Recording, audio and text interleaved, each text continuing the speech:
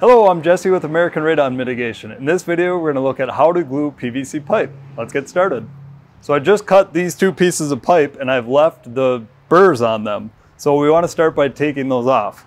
So to do the inside, we're just going to run this little Milwaukee tool around and get that. And then we've got the DEB4 from Reed Tools. We're going to put that on and then just run it around. And that puts a chamfer on the pipe so that it doesn't push all the glue off as we slide the fitting on.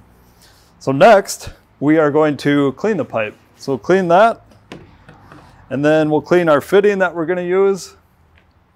And then we are ready for our primer. So you can use purple primer, which is required in some jurisdictions. And then here we're gonna use purple primer for this demonstration.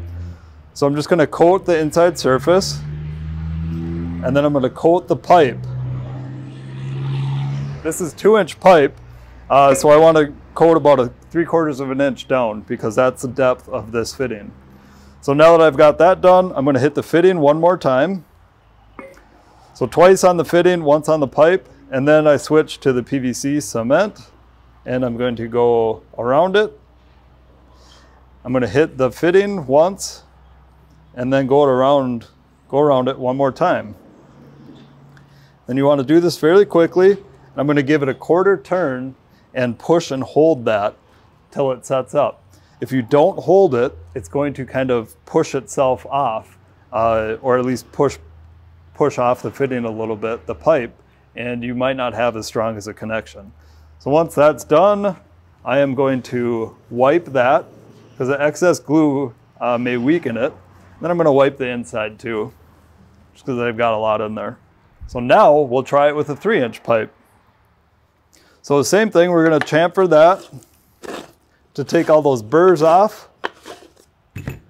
And then we'll get the inside cleaned out so that it's nice and smooth. We don't have any burrs.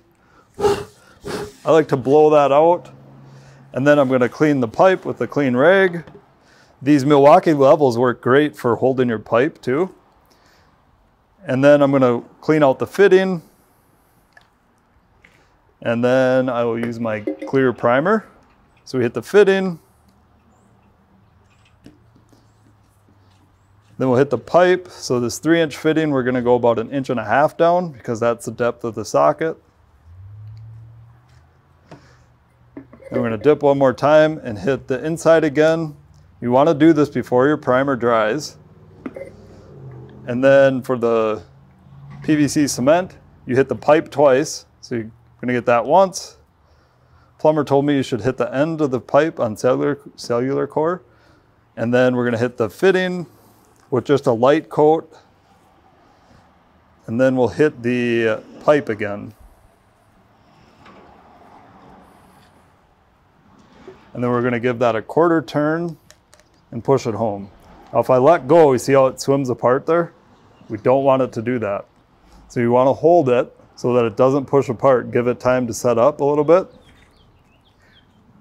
I'll usually just keep holding it like that and then wipe it while I'm applying pressure.